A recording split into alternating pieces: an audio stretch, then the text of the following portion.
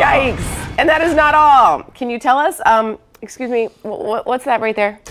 Yeah, it's a python. No. Oh, yeah, it is. And TSA agents say they found it in a checked bag at MIA. What are they thinking? You're going to be looking at everybody else you're traveling with. You headed out of town today. Local 10 News reporter Leanne Motorhone telling us about the slithering surprise.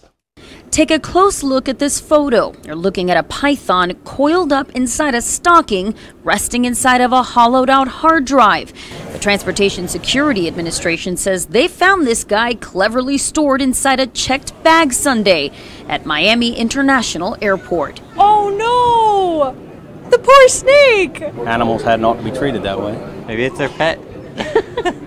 Does he belong in a hard drive, though? No, it doesn't. TSA tells us the snake is believed to be either a ball or royal python. The slithering surprise was found inside a checked suitcase bound for Barbados.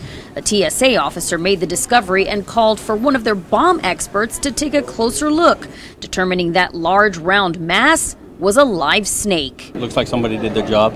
That's a good thing. I mean, it's a good job on TSA's part. Personally, I feel a little bit safer now that the fact that we prevented snakes on a plane, the movie.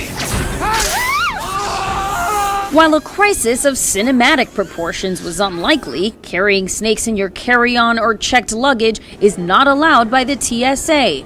TSA tells us they see incidents like this more often than you'd think, but trying to pull one over on the TSA is always a bad idea. I wouldn't do it, but maybe they're trying to save money. Well, if this person was actually trying to save money, the joke's on them. He is now ordered to pay a hefty fine, and the U.S. Fish and Wildlife Service now has custody of that python. Reporting at Miami International Airport, Leanne Motorhone, Local 10 News.